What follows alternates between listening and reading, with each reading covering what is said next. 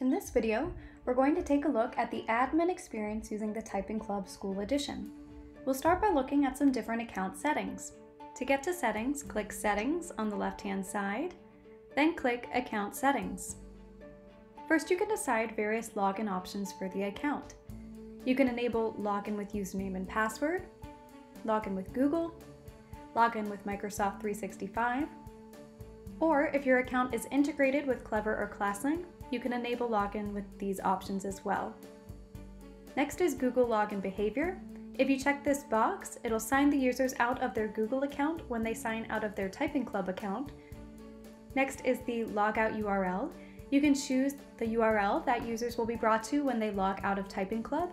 So for example, you could put in your school's homepage. Next are various instructor settings.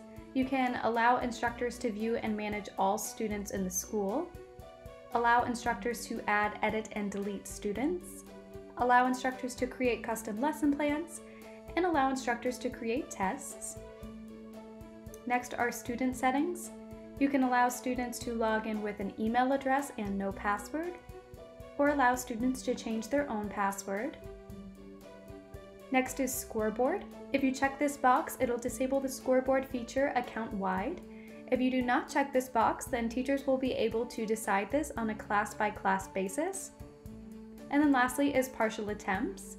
If you check this box, it will track students' partial attempts. So if a student starts a lesson but does not complete it, it will still track this. If you made any changes, be sure to click Save Changes. And next we'll take a look at different instructor roles and permissions. So click on Instructors on the left-hand side, click on the name of an instructor, and then click Edit Instructor. Here we can view the different roles and permissions available. So the roles are Instructor, and instructors have access to their own classes and students from their school. Account Admin, which is a user with account administrator rights, and they'll have the same level of access over the account as you do. Next is School Admin. So this instructor has admin rights for the following schools, and you can select one or more schools for them to have school admin rights for. And then lastly is Billing Admin, and they would have access only to the billing tab on the account. And then lastly are permissions specific for this instructor. So if you check this box, then this specific instructor can access students from all schools. So this permission is useful if you have an instructor who moves from one school to another and needs access to students from all schools, but you don't want this instructor to have all of the different privileges that come with being an account admin. Next, we will take a look at different lesson plan settings. So take a look at lesson plans and then settings. And here you can decide the default lesson plan. You can either have the same default lesson plan for the whole account, or you can decide it on a grade level. So I could click here to change the default lesson plan for pre-K. So this is the lesson plan that will be assigned whenever a class is created with this specific grade level. So whenever a pre-K class is created, Snow White lesson plan will automatically be assigned. And whenever a kindergarten class is created, the Jungle Junior lesson plan will automatically be assigned. And Snow White is a custom lesson plan that was created for this account, because you get to decide whether your instructors can create custom lesson plans or not. Next, we'll go over a few different ways to set up the account. So the first option would be manually, which is best for small accounts. To add information manually, you could click on Students on the left-hand side, and then Add Student, and then Add one student. You would enter all of the information, and then click Add Student. Next would be to add your classes. So you would go to Classes, and then click Add Class. Once the class is added, you would click on it, and then you could enable the class code. So if you see here, there's class code, enable class code. So this would allow your students to sign up for your class themselves. So you wouldn't need to add any students to the account. You would just create the class and then give your students either the class code or the direct class code URL, and then they'll be prompted to create their own username and password and sign up for your class.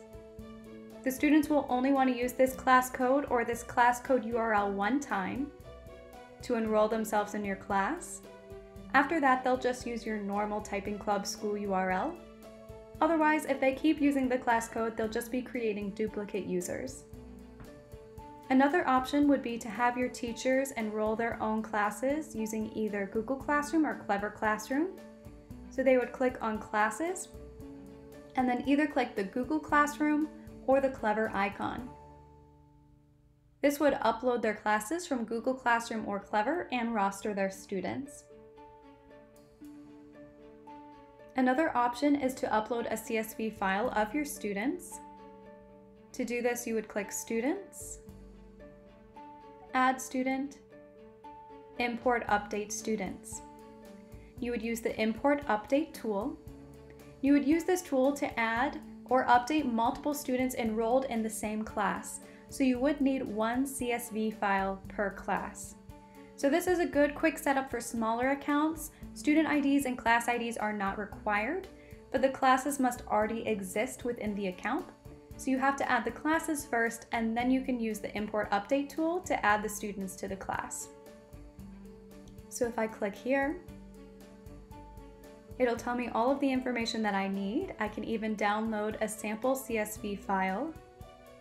You can click here to view more information on how to prepare your data.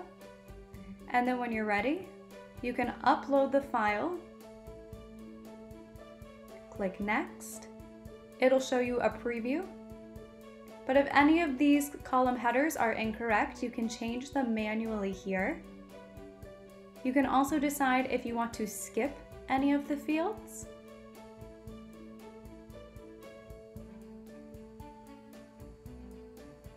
You would choose the school that this CSV file should be uploaded to, and then click Finalize Import. Once the import was successful, you can click Enroll in Class, and then all of the students from this CSV file will be uploaded into the account and enrolled in the class. But again, with the Import Update tool, you do need a different CSV file for each class. But now we'll go over a different option, which is the Data Import tool. To get there, you would click on Tools, and then Data Import tool. So this is a good option for larger accounts. You can upload all of your schools, instructors, classes, and students. And you only need one CSV file for all of your schools, one CSV file for all of your instructors, one for all of your classes, and one for all of your students. So you can really set up your whole account on an admin level just using 4 CSV files. If you click here, it'll show you a preview of everything that you need and what is required and what isn't. Again, you can download a template file. And then when you're ready, you would upload the file, click Process File, and then you would scroll down and you would be able to see all of the files that you have processed, and you can view details on them or process them again if needed. The last option is we also offer full integration with Clever or ClassLink for paid school accounts who purchase 200 or more student licenses per year. So if you qualify for this and if your school utilizes Clever or ClassLink, you can reach out to our support department and then we will get you all set up, and then all of your information will update daily during the sync. Next, we'll take a look at the Analytics tab. So here you can view some information, and you can view it on either an account, school, grade, class, or student level. You can view it daily, weekly, or monthly, and you can set your own date parameters to view the report. You can see a ton of different raw data, speed, accuracy, real accuracy, coverage, new lessons, earned stars, earned score. You can expand all of this. And then once you get to classes or students, you can also filter it by school, grade, class, or lesson plan. You can expand a student, and then you could click Show Growth and Average, and then you would see all of their growth throughout this time period. And you can also export any of these reports to a CSV file as well. And then lastly, we'll look at different class reports that are available. So you would click on Classes, click on the name of a class, and then click Reports. Then you can view all of the reports that are available for a specific class. And there's a summary of each so you can find which one will best suit your needs.